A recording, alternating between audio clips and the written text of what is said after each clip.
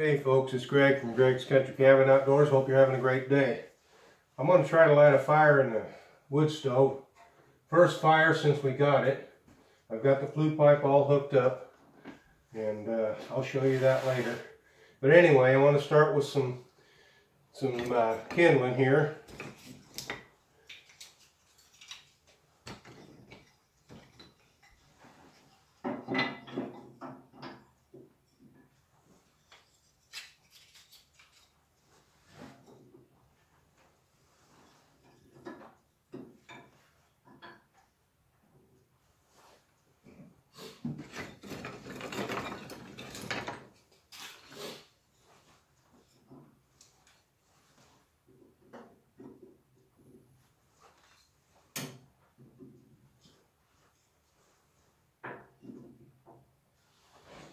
And I've got one of these fire starters called Strike-A-Fire, and we get those by the truckload. I've got plenty of them in the cabin, so I'm going to try this, see if I can actually strike a fire. Look at there, got it on the first try. Alright, so what I'm going to do, if I can keep it going, is break this in half, because I want to light the fire from both sides. It lights fairly easy. Once you tear it, it lights up fairly easily. We'll put that down in the bottom there, where it'll catch my pine sticks, and these are pine scraps from the interior walls. I've got a vent here. I'm going to go ahead and open that. That'll get me good draft going up through the bottom. Close the top section of that. I've still got plenty of room to get my firewood inside.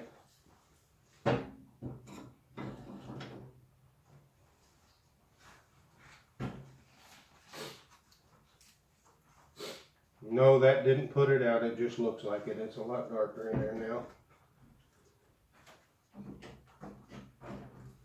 Put another one in there.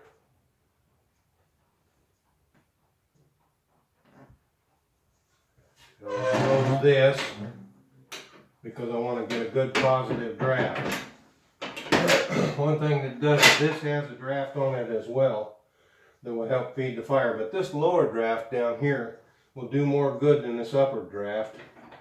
Yeah, it's starting to catch. So we'll be back in a few minutes, but while we're waiting on that, let me take you outside and show you the chimney and flue pipe.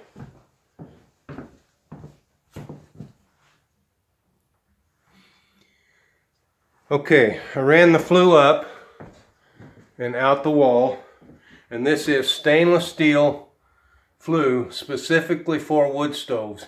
I had to buy that elbow and this section of pipe. The rest of it I already have. And this does have a damper, which is open. Make sure it's open all the way. Okay, so let's go outside and take a look at the actual flue running up the side of the cabin, or shed toe. There it is.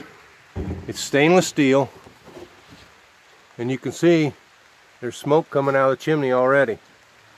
Alright, this setup, this bracket here, that cap there, there's a sleeve that goes between this piece and the one up above is a T, and that cap up there all came as one unit, as one package. I had to buy the 3-foot extension. That bracket came with the package. Hang on. And I had to buy this 1-foot extension. I had to buy the lock ring that holds this transition piece right here in place. This transition piece came with it. This outer cover came with it, and the thimble that goes between this side and the outside came with the package. The thimble requires you to cut a 12.5-inch diameter hole for a 6-inch flue pipe. That gets you far enough away from the wood and gives you a little bit of insulated value. Plus, this stainless steel pipe is insulated. So there's no heat that can transfer to the wood. You're safe. This is a good system. Anyway, we'll check the fire and see how it's doing.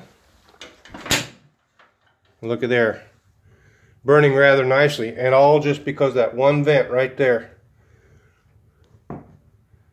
So we'll see how long it takes to heat this place up. In the meantime, this is Greg from Greg's Country Cabin Outdoors. Hope you're having a great day. Thanks for watching.